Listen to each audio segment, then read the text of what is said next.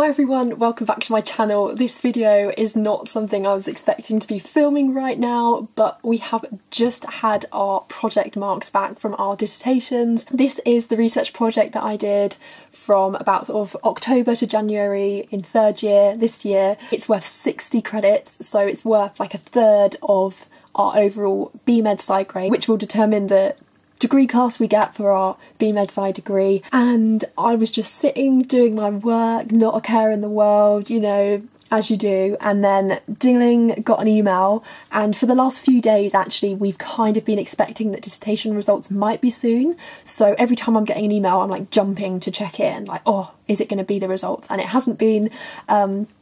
Just now it was, and I wasn't even sure it was going to be the results because it just said project mark release or something, and I thought, oh, it's going to be another email of them delaying the result because they had to delay the release of our results due to coronavirus. We were meant to get our results last month, and then they've kind of been sending us updates of when they think they might be coming out. So I thought it would be another update. I clicked on it and there was my percentage literally staring me in the face, and I was going to film a reaction video, but I've already seen it, so there wasn't really much I could do about that.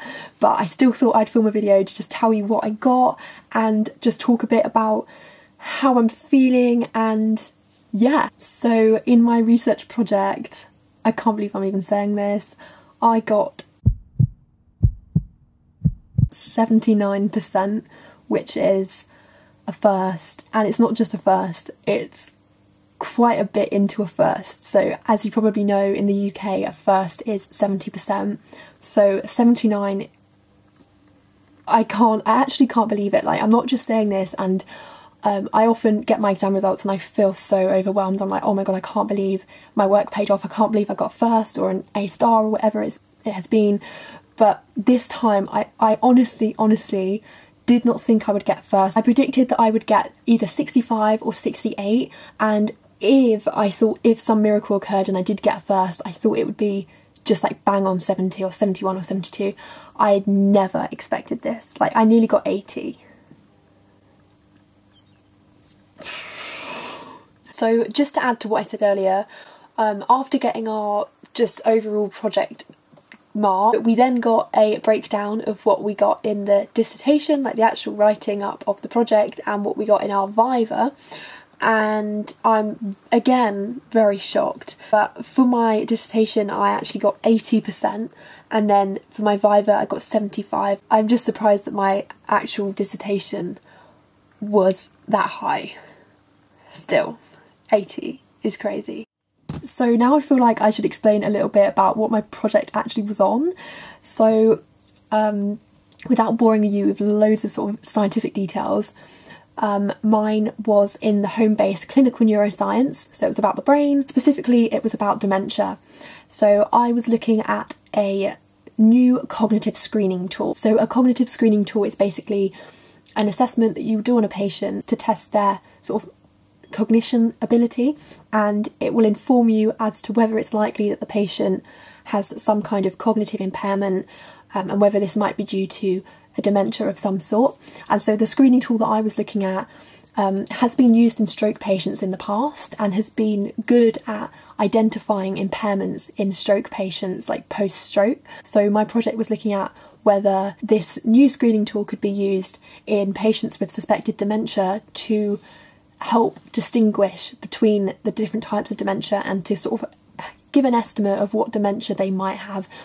I know a lot of people might not know much about dementia, but although Alzheimer's disease is the one that's talked about most sort of in the media, there's also vascular dementia, frontotemporal dementia, and mixed dementias, and within all of these there's kind of subgroups as well. So yeah, my project was looking at that, and it turned out that actually the results were quite good. So the way our dissertations work when we write them is that the first sort of page of the dissertation is an abstract. So an abstract in a scientific article is a sort of summary of the whole research paper. So it includes sort of the key points from each section of the project with a sort of clearly stated conclusion. So it allows for someone to really quickly read through and see what the research paper is about, the methods that were used to get the results, what the results were, and what the results mean in a scientific context. So that's the first bit. And then you have the introduction, which is where you look at all of the existing literature around the topic.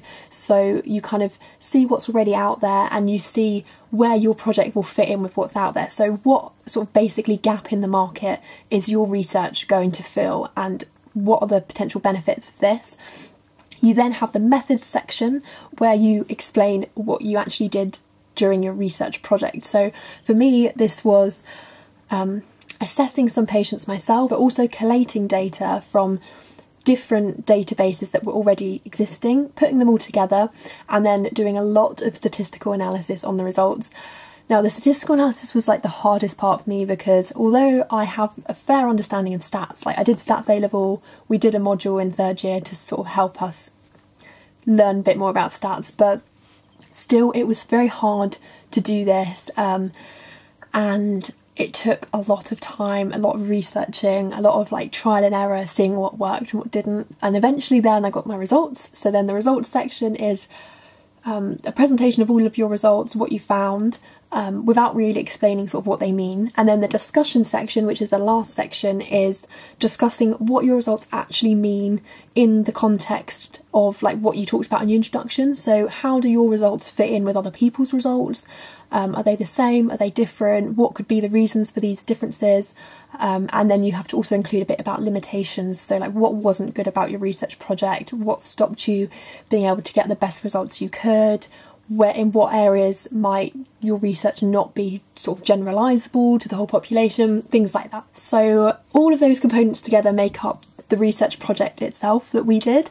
And then that was worth 80% of the project mark. The other 20% came from a viva. So I've mentioned this before in my videos, but a viva is an academic sort of interview almost. So I had a consultant neurologist, and then we had a moderator who sat and just checked that all the vivas were sort of fair and that they were a similar level of sort of difficulty. The examiner then basically asked me questions about my project, like told me to summarise certain points of it, asked me what could be done to make the project better if it was done again in the future, how I sort of used particular methods and what my results meant and things like that. I think it went pretty well. The examiner did actually criticise parts of my dissertation, which I obviously expected because I'm a third year university student. I'm not like a PhD student. I'm not a research scientist, so obviously it wasn't going to be like the most amazing research ever. But then the examiner also gave me quite a lot of like positive feedback. So for example, he said my methods section was really good, and he said the stats that I produced were like of a really high quality. So that was really nice for me to hear, because obviously that was the part of the project I'd struggled with a lot. So in terms of the viva, I was pretty confident it would have gone well. So I was thinking maybe like I would have got first in the viva, just about.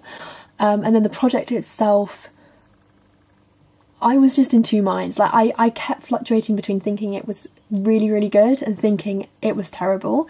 Like part of me thought it wasn't my like cleanest bit of work. Like I thought it was quite sloppy in places, and there were a few bits where I thought I probably could have like thought about things a bit more, like how to present my results or which particular points I should discuss. So there was a few things I was worrying about that might have like dragged my mark down, but clearly it was enough for me to do well, and I'm so pleased. I don't really know what else to say. I'll probably add to this video later when I'm not in this sort of state of shock. So if I don't, then thanks for watching. I hope this was somehow like enjoyable to watch. I really like these videos, like when I watch other people reacting to like doing well in exams. I think it's really nice, and I really do. Although I've said like there were negative points about the whole experience, and like I did find it really hard, and some parts of it I don't think were my best work and I was a bit disappointed with, overall like I did put so much work into this project, and I'm just so happy with the result. So thank you so much for watching, and thank you if you're already subscribed. I hope this is really satisfying for you to watch, because you probably watched me sort of struggling with my dissertation writing in some of my vlogs. So yeah, thank you and goodbye.